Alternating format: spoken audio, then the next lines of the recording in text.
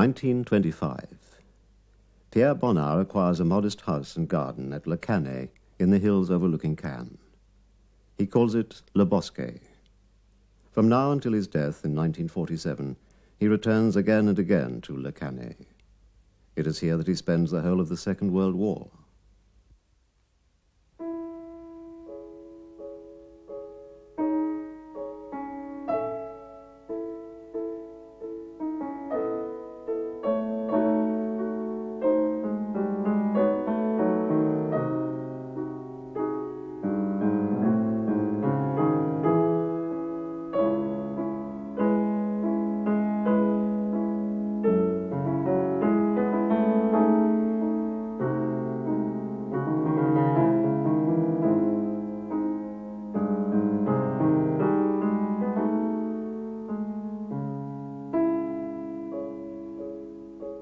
This house, full of light and open to the landscape of the Midi, tells us more about the painter than many of the people who knew him.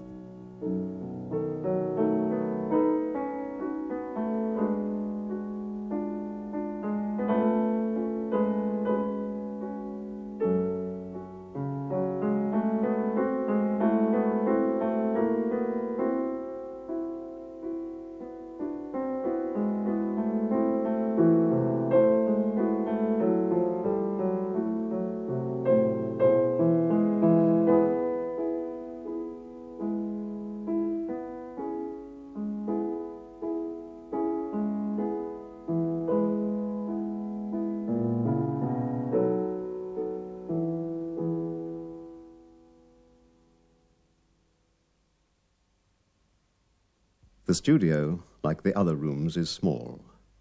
To the visitor, this seems to bring the landscape beyond closer to the decor within.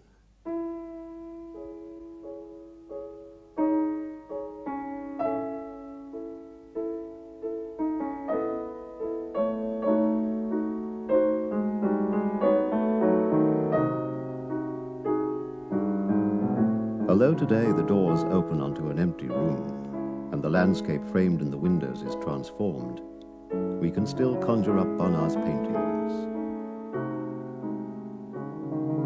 These images, echoing what the painter wished to express when he said he wanted his paintings to show what you see when you suddenly burst into a room.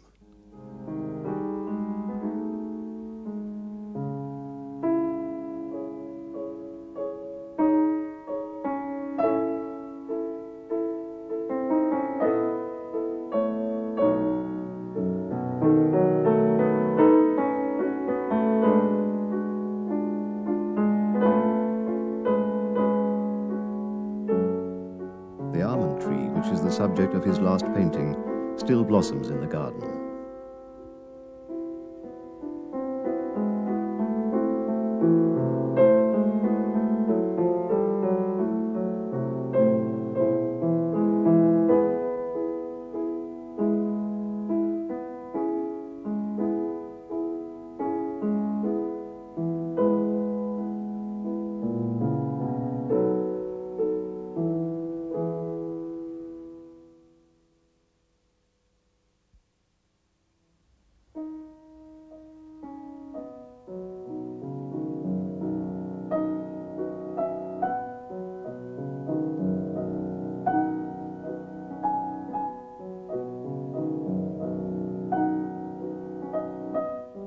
A few days before his death, Bonnard tells his nephew, Charles Terrasse, to paint the yellow patch in the left-hand corner of the picture, as he felt too weak to do it himself. It is a final burst of color, characteristic of the painter's lifelong search for light. This final eruption of color on his last painting explains the title of this film, which is a quotation from the painter himself: "In search of pure color."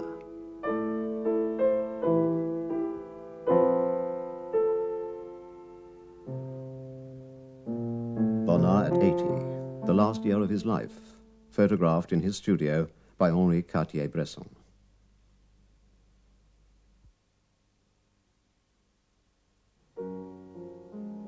On the wall, we can see reproductions of paintings which must have held some special meaning for Bonnard. They offer us a glimpse into the workings of the painter's mind.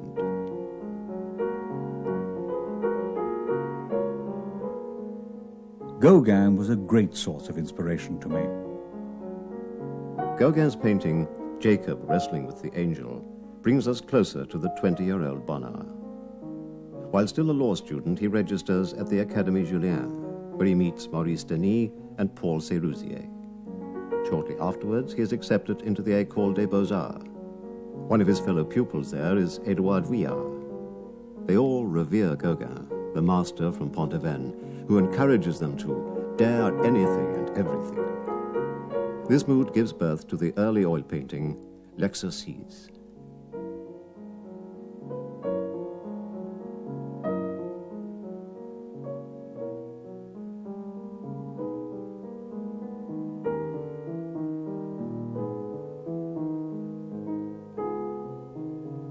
The young painter is influenced not only by Gauguin, but also by Japanese art. In his early 20s, he buys this woodcut for next to nothing and cherishes it for the rest of his life.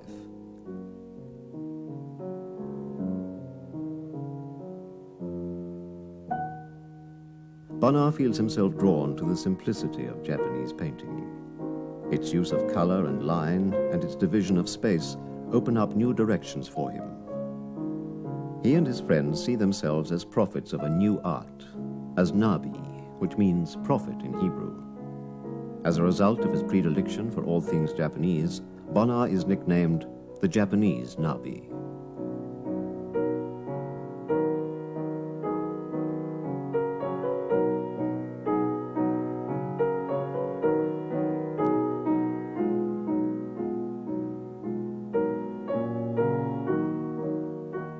The next thing we discover on Bonnard's studio wall is a reproduction of Cézanne's La Scène à Bercy.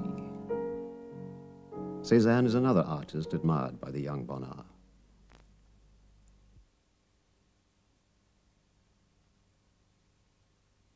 In Homage à Cézanne by Maurice Denis, the Nabi are brought together in one picture. While Sérusier theorizes, Ronson, Denis, Roussel, and Bonnard listen and pose.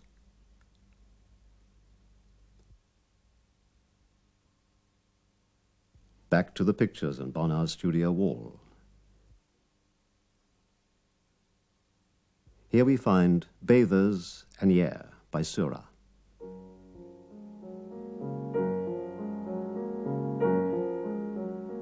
Seurat experimented with color and invented pointillisme, where paintings are composed of a myriad of dots of color. Bonnard and Seurat both explored new kinds of visual experience.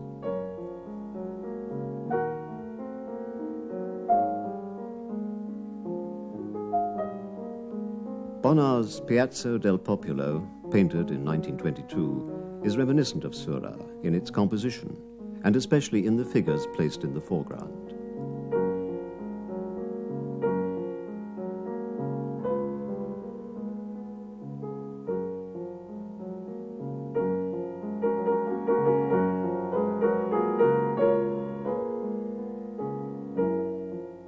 Another of the paintings is by Renoir and bears the dedication to my friend Bonnard.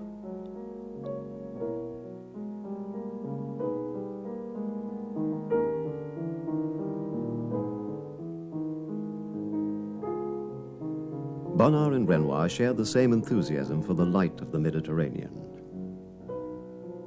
Let us accompany the painter on one of his early morning walks in the hills overlooking the Bay of Cannes. The artist captures his impressions in quick sketches. The dots and lines simultaneously denote the colors, which he mixes later in his studio. Thus, light and form emerge from the play of colored masses, without the assistance of values or shadows. He observes, "Drawing is feeling, color an act of reason."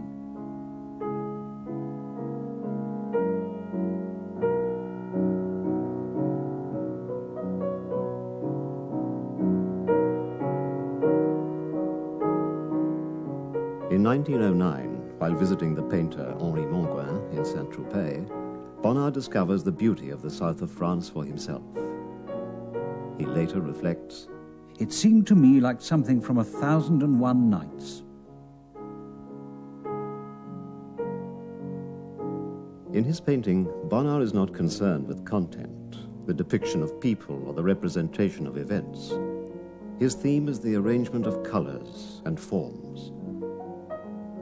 Through constant effort, he is finally able to achieve in pictures painted in his studio the spontaneous reproduction of an impression. Like a novelist such as Proust, who sitting at his desk creates literature from the diversities of Parisian life. The painter summarizes the creative process as follows. It is not a question of painting life, but rather of giving life to painting.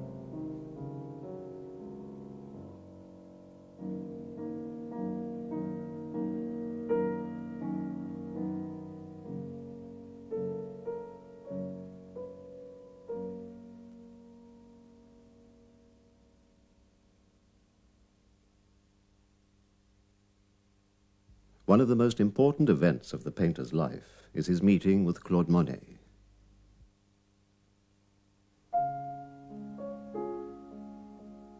In 1912, Bonnard acquires a house near Vernon, which he calls Ma Roulotte, my caravan.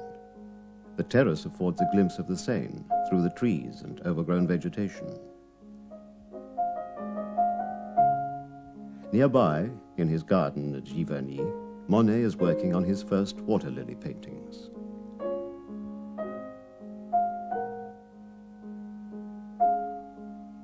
It is possible to see Monet's influence in the meticulously composed paintings of this period. This is only to be expected, since Bonnard saw a great deal of his neighbor.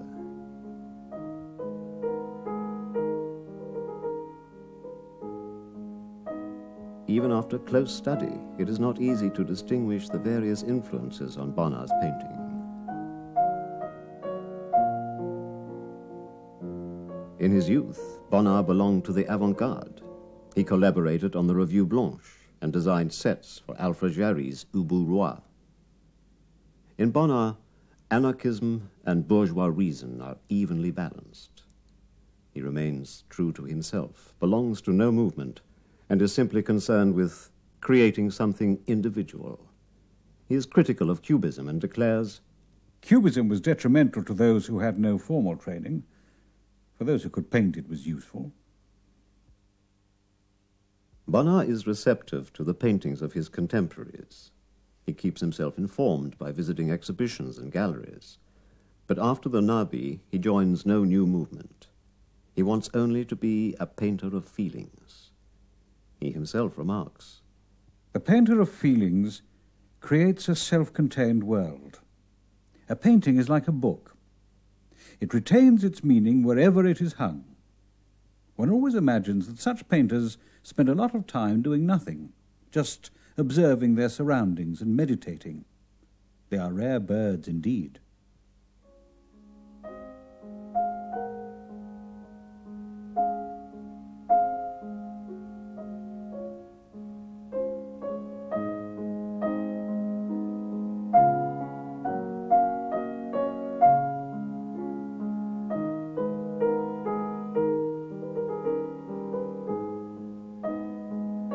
In his later paintings, the use of color borders on abstraction. Bonnard comes close to the Monet of the first water lily paintings. For Bonnard, color is everything. Another glance at the studio wall reveals, next to the water lily, Vermeer's A Street in Delft, together with several other postcards. Take these reproductions, for instance. You can make something beautiful out of anything. So says Bonnard, and the banal subject of the picture he painted in 1929, entitled The Palm, proves his point.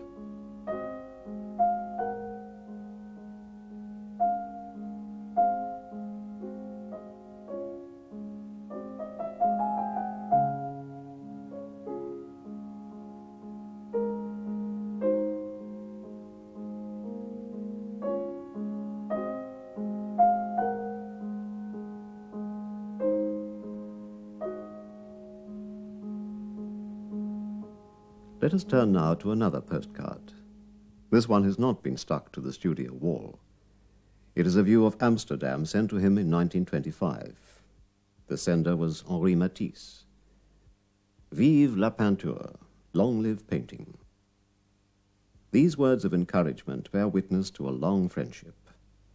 The two painters had met in 1910, a time when Bonnard's painting was undergoing radical change. 1925, Vive la peinture. Bonnard uses this motto as the title of one of his paintings. 15 years later, the two painters become particularly close. Bonnard now lives at Le Cannet, at Matisse at Cimiez above Nice. During the austerity of the Second World War, both painters are lonely, and they pay each other frequent visits and correspond.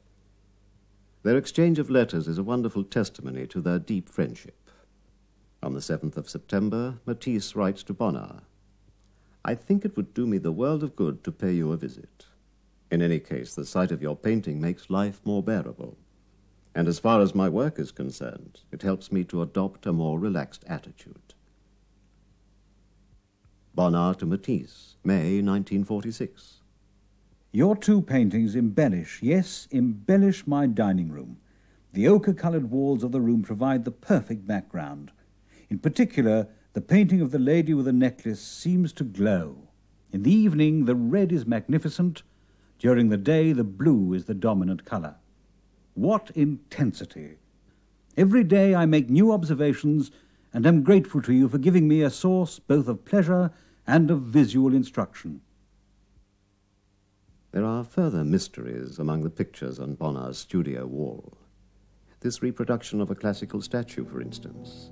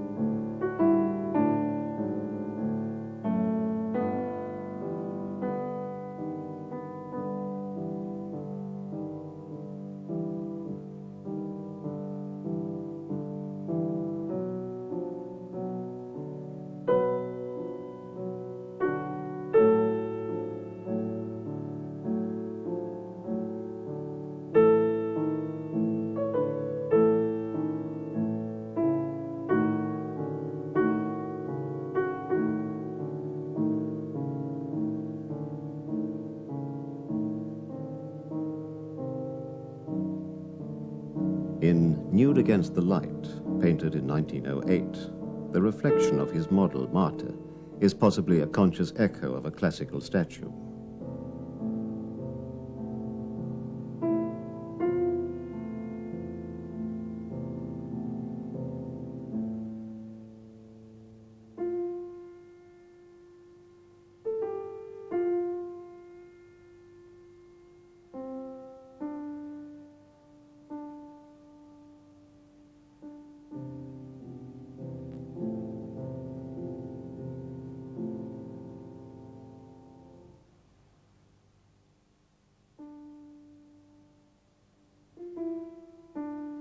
The beauty of a classical marble statue is the sum of all the movements that went into its creation. The same is true of Bonnard's own paintings, as he himself says. A painting consists of a series of coloured marks which combine together to form the work on which the eye can linger undisturbed.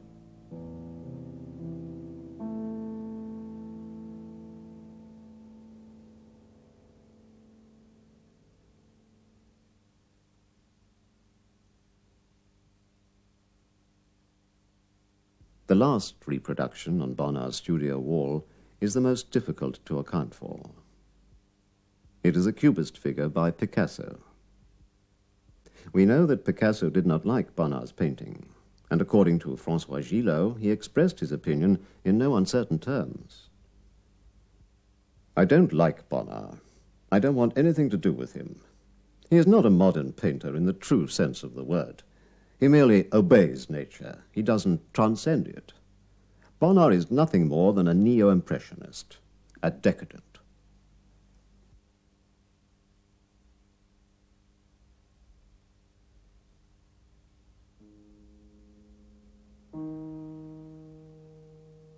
Bonnard is deeply hurt by the hostility of Picasso and his circle. In 1933, he writes to his nephew, Charles Terrasse, I am working hard and immersing myself more and more in that old-fashioned passion which for me is painting. Perhaps I am one of the last in this field.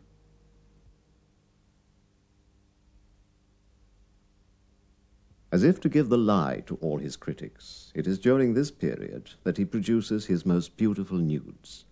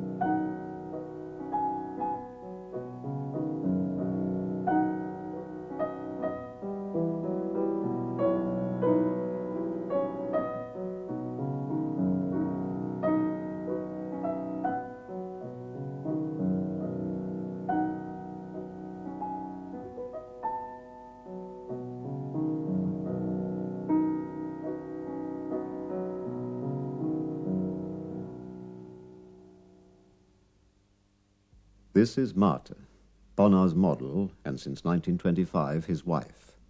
She shares his life for more than half a century. They met in 1893.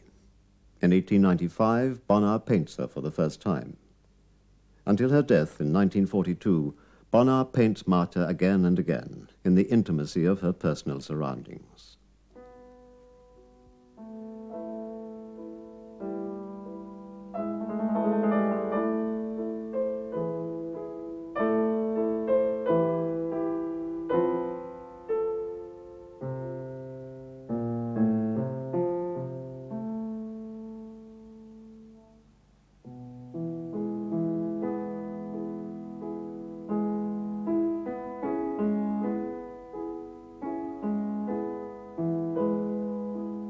Martha has a delicate constitution. Doctors prescribe periods of convalescence and a change of air. Bonnard and Martha travel to Arcachon, Deauville, La Baule, Saint-Honoré-les-Bains, Luxeuil, and other spas. Even in hotels, the painter continues working, fixing his canvases to the walls with drawing pins. It seems that Bonnard has known only one passion in his uneventful life: painting.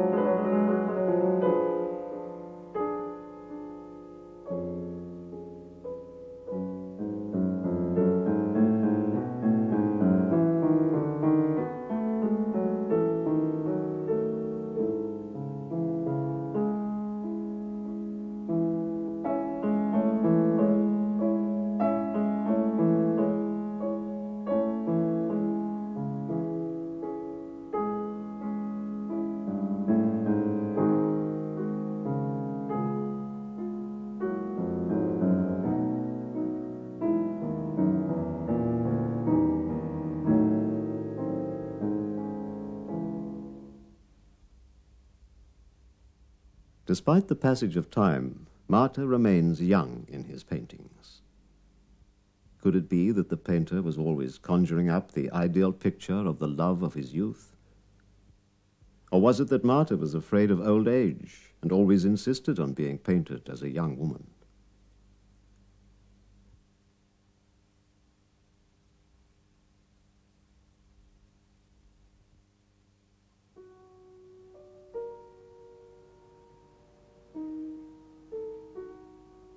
One painting seems to refer to Marta's death. It is the painting completed in 1943 entitled Interior at Le Canet.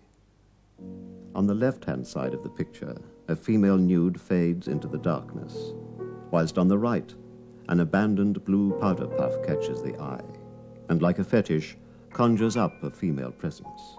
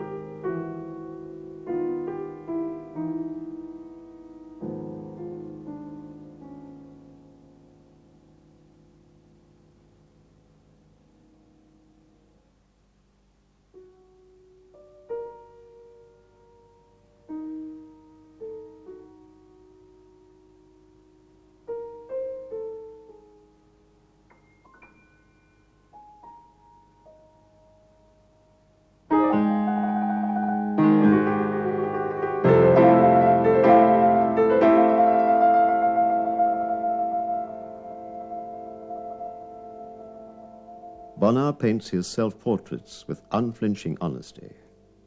In them are captured his sense of time running out, his weariness of life, and the inexorable decline of his health.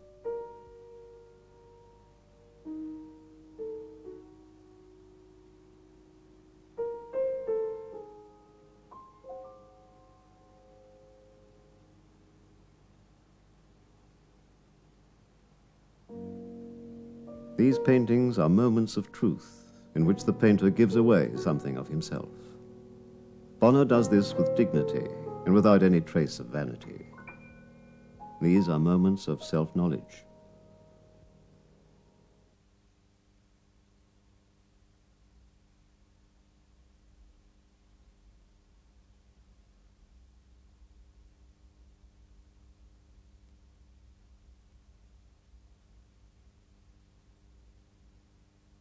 The Japanese Nabi has become an Oriental ascetic. November 1940, he writes to Matisse, "My work is progressing very well. I dream of discovering the absolute." Bonnard lets us share these dreams. He left behind a series of notebooks, with the aid of which we can reconstruct the development of his oeuvre. For close on 30 years, the painter uses sketches to capture fleeting impressions. There is not one of Bonnard's paintings which is not based on a sketch. As well as the sketches, the notebooks contain other entries, including daily observations on the weather, wherever Bonnard happened to be. He is interested less in the events of each day than in the meteorological conditions. Nice weather, but cold. Vermilion mingles with the orange shadows, violet mingles with the grey.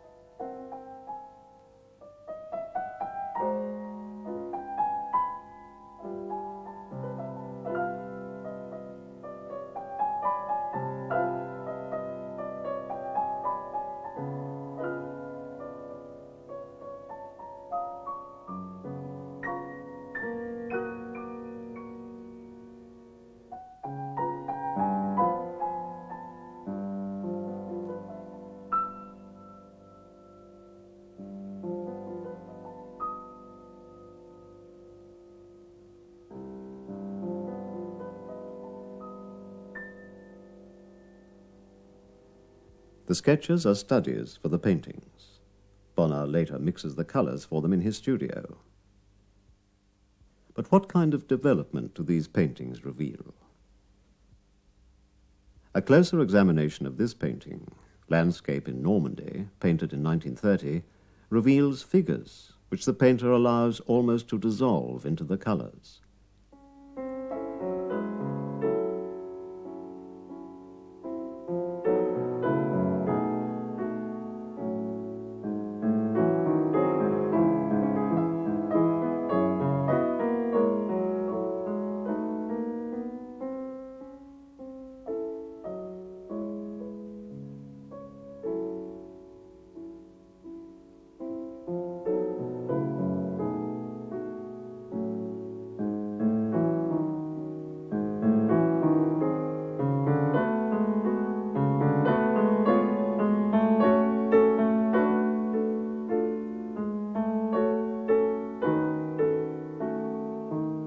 In Garden of Le Cannet, painted in 1936, Bonnard invites the viewer to concentrate only on the colors.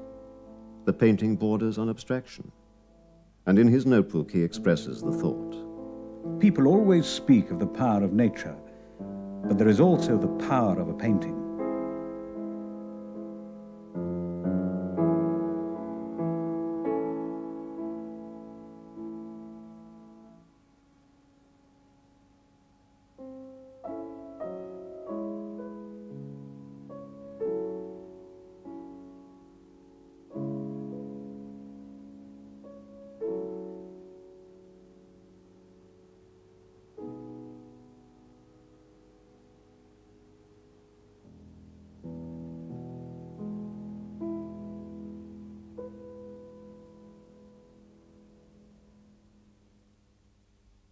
The red checkered tablecloth, painted in 1910, makes us question our normal way of looking at things. The painter chooses a super-elevated point of view and divides the picture up into vertical and horizontal areas, to which he apportions particular color values.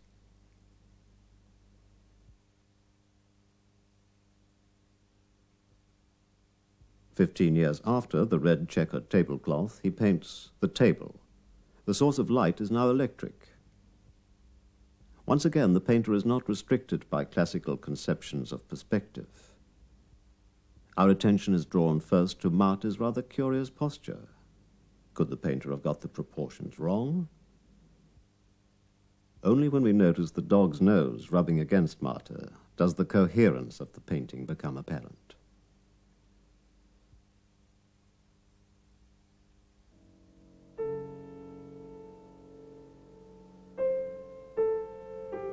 In Corner of the Table, painted in 1935, Bonnard seems to want to defy the laws of perspective and gravity. The individual objects seem to propel themselves away on colored shadows, while a chair in the background seems to recede. The way in which the edge of the picture cuts across the objects is also typical.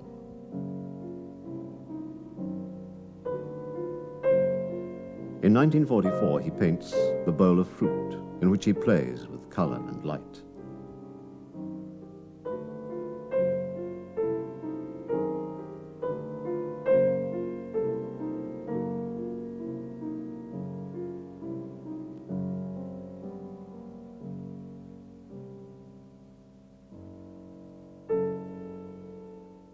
As early as 1921, Bonnard paints The Open Window, a composition which plays with our perceptions of things.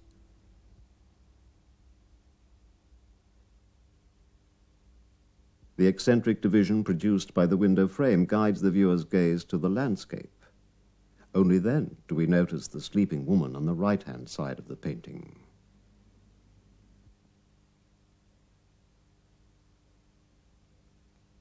As he explains to his friend Hanloser, I need an empty space in the middle of the picture when I begin to paint.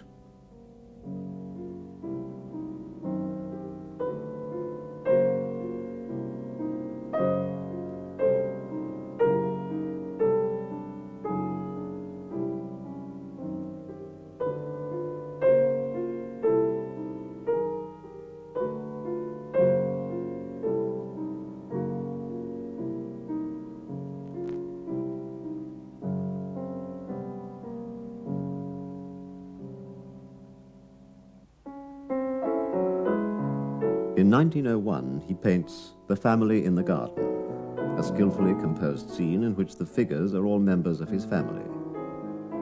Nephews, nieces, parents, grandparents, in the garden of the family house at Grandlon in the Dauphine.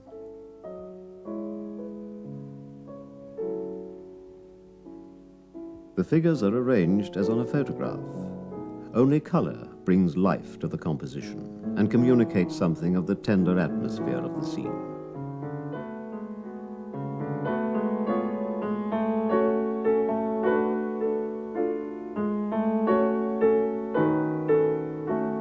Young Woman in the Garden was painted in 1920 and reworked in 1945.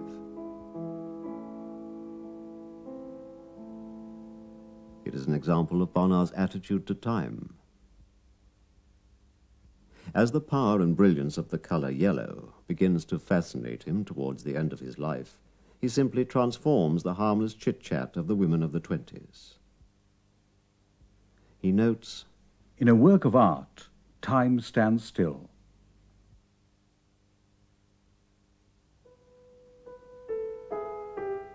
During the great upheavals of 1917, the painter works on a large decorative commission, Summer. Contemporary history finds no echo in his work.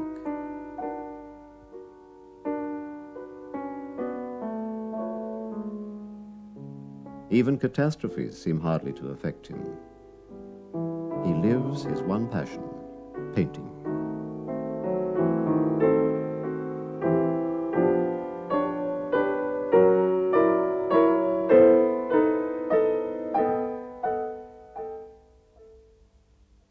Even the turbulent post-war years leave no trace in his work.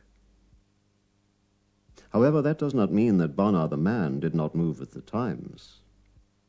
He had a weakness for fast cars, for instance.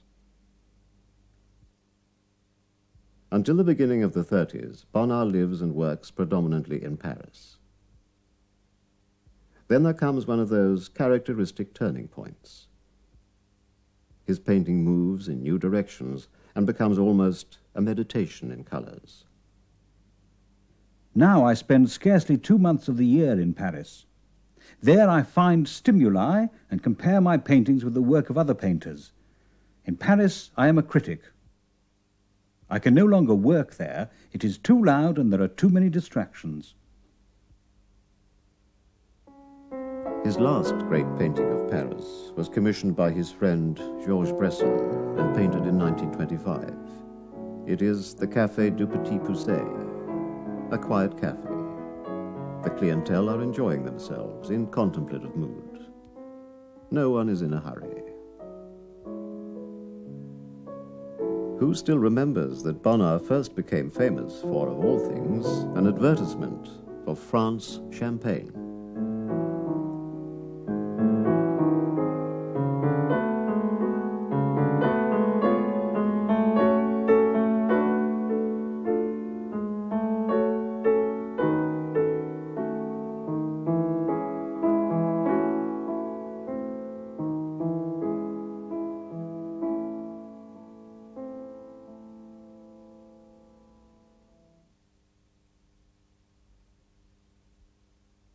The painter is as oblivious of time as his figures.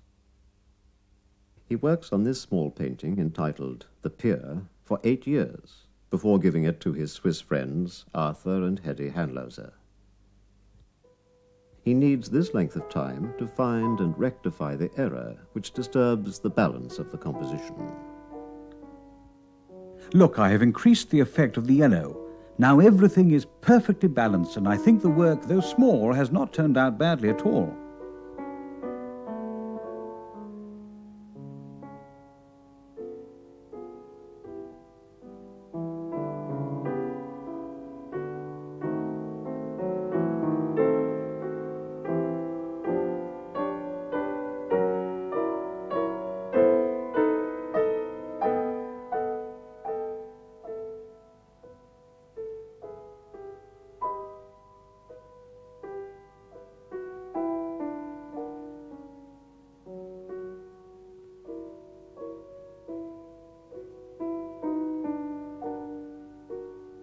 Sailing depicts one of the few simple pleasures which Bonnard readily allowed himself. The painting is also a portrait of the Handlosers and their daughter Lisa. Bonnard was first introduced to the Handloser family in 1910 by Félix Vallotton. They are well-to-do Swiss citizens, a pleasant change from the Parisian dealers and collectors. Thanks to sustained effort and a profound understanding of art, they managed to bring together, with the utmost discretion, an important collection of works by Bonnard and Matisse, as well as paintings by Degas, Gauguin, and Van Gogh. In order to be near their artist friends, who have all moved to the south of France, the Handlosers buy a villa in the Croisette of Cannes, as well as a boat for expeditions.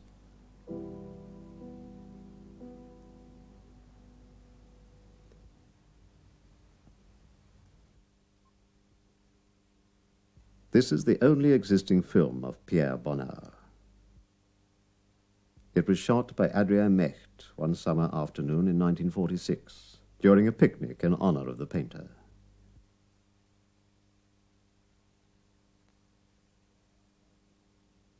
The art historian Jean Lemarie remembers this expedition.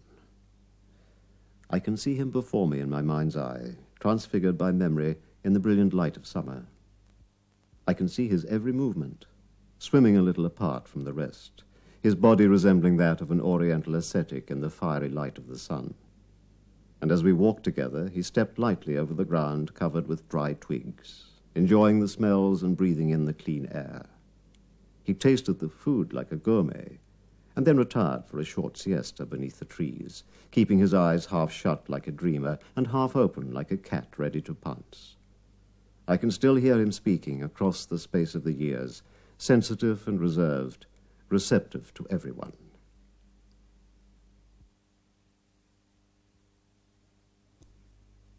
The light has never seemed so beautiful to me, reveals Bonnard that same day to Jean Lemarie as the sun sets behind l'Estorel. His paintings of this period are a lyrical tribute to this light, but they also sound a more troubled note.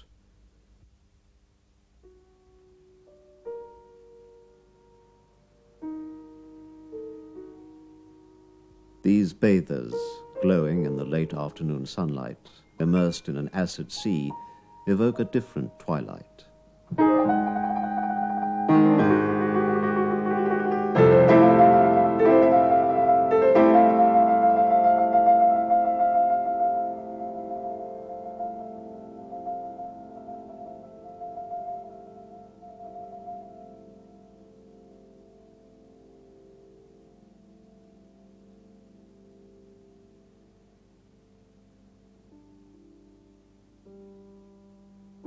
This horse, so unlike Bonnard's other paintings, has the force of an evil spectre.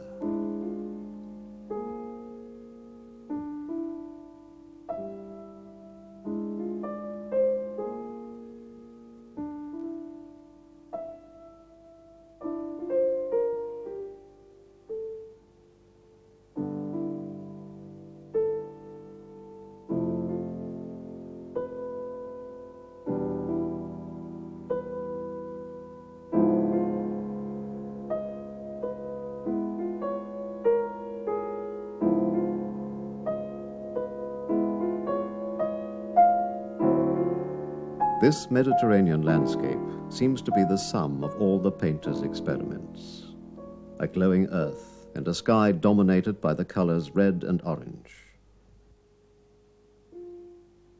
Everything becomes color, and color becomes light. It is no longer possible to discern a subject. The 80-year-old painter explains. In art, it is only the reaction which matters.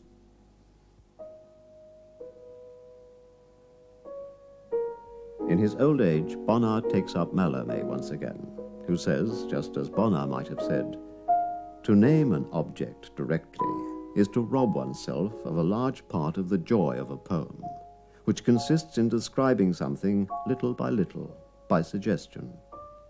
That is my dream. In his search for light, Bonnard arrives at pure color, the absolute. So he is able to say, "A painting consists of a series of colored marks which combine together to form the work on which the eye can linger undisturbed." He was well aware that he was treading new ground, and yet he belonged to no movement. He looked to the future full of pride. I hope that my paintings will age well. To the young painters of the year 2000, I would like to appear carefree and timeless.